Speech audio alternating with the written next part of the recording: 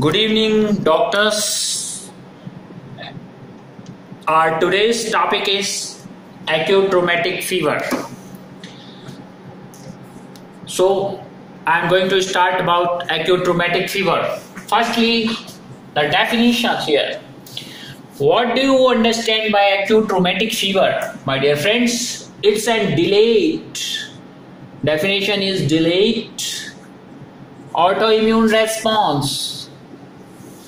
Autoimmune response. It's a delayed autoimmune response. How to understand? This rheumatic fever, acute rheumatic fever, is caused by GP. I write GP means group A, beta hemolyticus,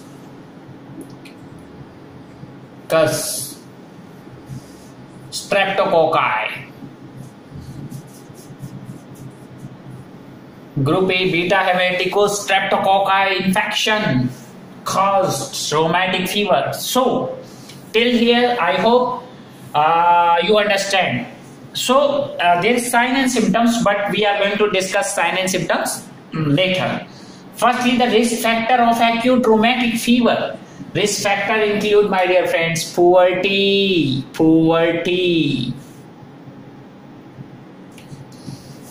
Sorry.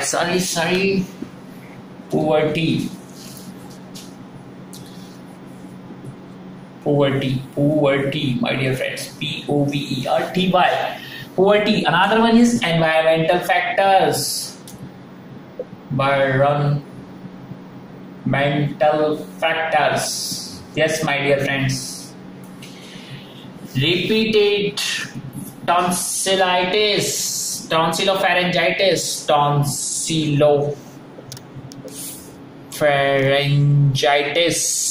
This is repeatedly.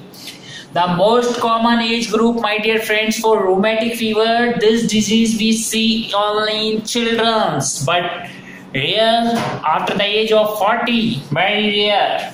Okay. It's seen between 5 to 15 years of age, means children's disease. Pathophysiology. Now I am going to explain you pathophysiology, how this disease occurs. Okay, pathophysiology, if we think like rheumatic fever, a baby or a child may suffer from tonsillopharyngitis, a throat infection repeatedly. Think, okay, this is a throat infection, and there is a infection, bacteremia. Bacteremia means infection in a blood, bacterial infection in a blood. Then it goes to enter and develop the antibodies, IgM antibodies develop. In 97% cases it resolve itself. This infection resolve itself. Okay, but 3 to 5% cases this infection develops into a rheumatic fever, my dear friends. Why so it's developed in a rheumatic fever? Because here the M protein cross reacts with each other, with its antibodies, and tries to kill our own antibodies, own immune system. They like to kill their own immune system. So I hope till here pathophysiology is clear. How pathophysiology? Okay. First, the infection occurs, throat infection. 97% it is cured by its own. And only in 3% cases, 3 to 5% cases, it our own immune system, like M protein, cross reacts and attack our own immune system. The thing that is a foreign body and try to work against our good protective immune system. They have tried to kill. So here is the Jones criteria. Jones criteria J. I write here Jones. Jones. O I represent by heart. I will show you What does it represent? So many times, my dear friends, I have forgot so many classification. I have own problem sometimes. That's why I decide to took some logical way.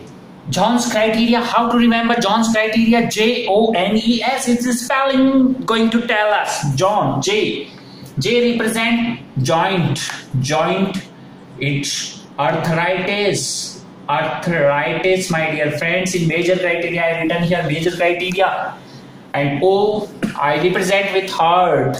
Carditis. Carditis. Inflammation of heart, like pancreatitis.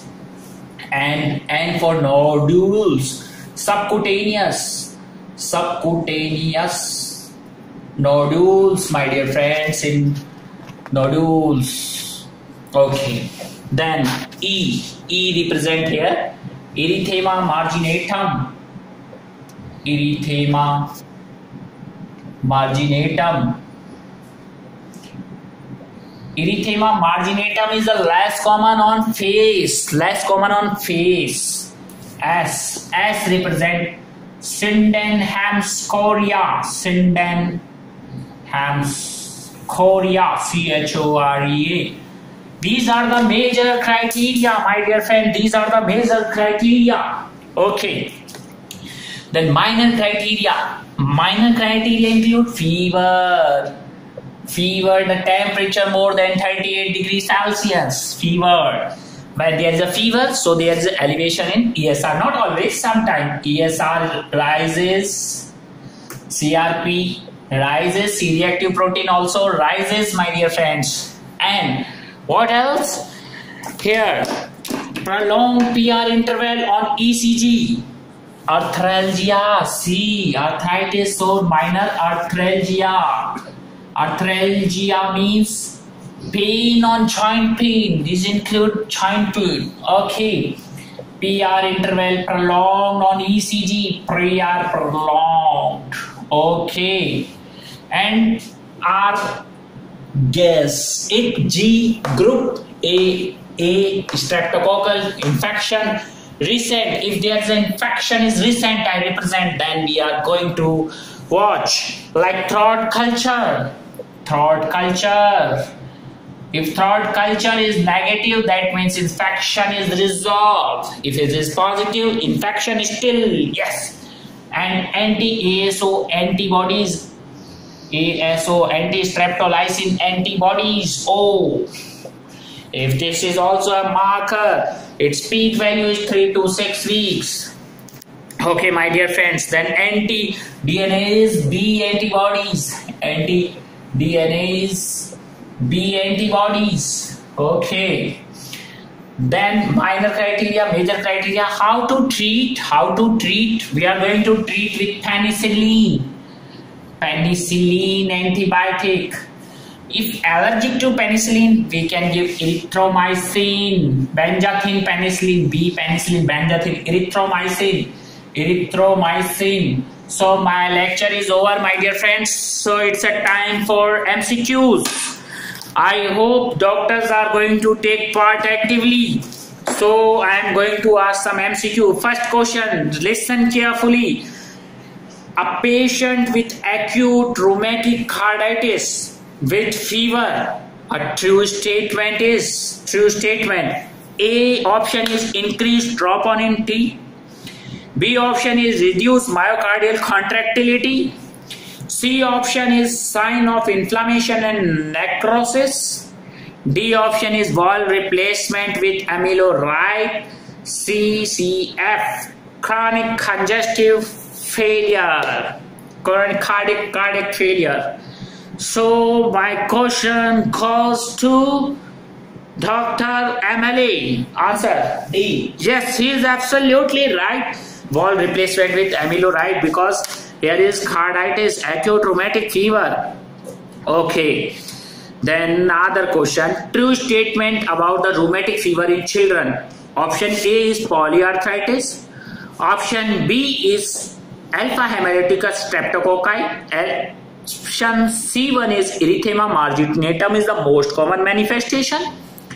Option D is most common valve involvement is mitral valve. So my question goes to Dr. Lal Singh. A. Yes, he is right. Polyarthritis. Another Dr. Emily. D. Yeah, he is also right. Mitral valve also involved. Both are right here this time.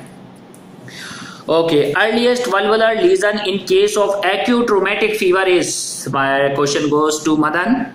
Answer. Madan, no response. Mitral regurgitation. Okay. Which valve is least affected in rheumatic fever? Option A is pulmonary valve. Option B is tricuspid valve. Option C is mitral valve. Option D is aortic valve. They ask the least common valve. HR, Dr. HR. Okay. B. Which one? B. Yeah, he is absolutely right. Tricuspid, no. Pulmonary is the least commonly involved. A is the answer. Okay. Then another question. Major criteria of rheumatic fever? No, such questions are very ugly. Already so many times we asked. They asked. It's very easy. Okay. Clinical feature of rheumatic fever are all except.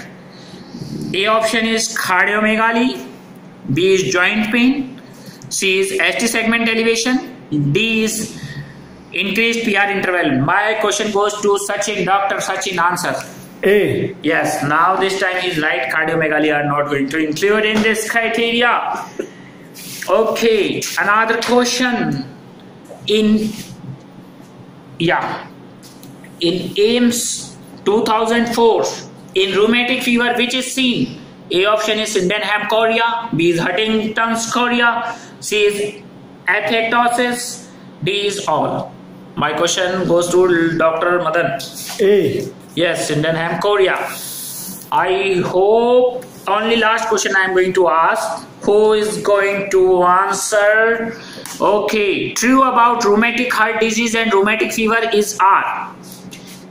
So simple question. So I am going to explain only last one, my dear friends. So pay attention. Rheumatic heart disease. This is about rheumatic fever, and about rheumatic heart disease I am going to explain now.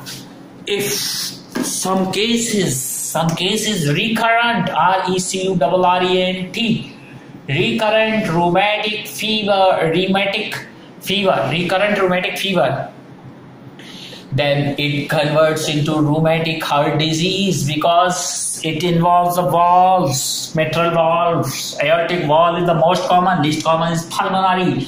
It develops into rheumatic heart disease, and we need to treat this disease by how? We need to treat by valve replacement, valve transplant or replacement.